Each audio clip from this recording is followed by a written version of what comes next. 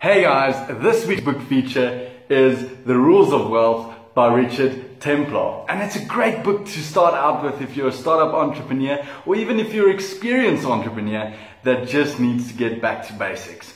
I read this book when I was in grade 8 in high school, starting high school, and it really taught me a lot of lessons that I needed to know about what money is, how it works, how to invest, how to save, and what to actually do with those little bills we call cash or money.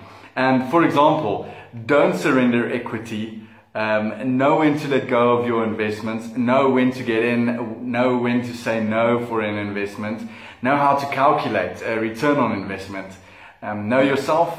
Are you a team, solo or dual player? Only buy shares or anything you can understand. Learn the art of deal making. Small economies won't make you wealthy, but they will make you miserable.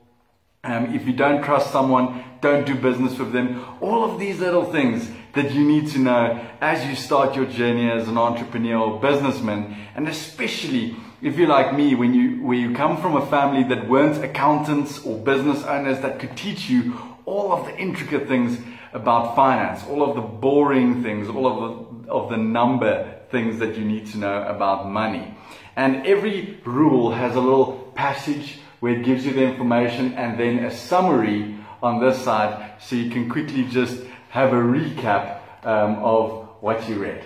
So I think it's a great read. I really suggest that you try this one out. Get it. It's The Rules of Wealth from Richard Templar, and it will just show you how to work with your money, what it is, how to use it, how to save, how to invest, and how to really create wealth for yourself.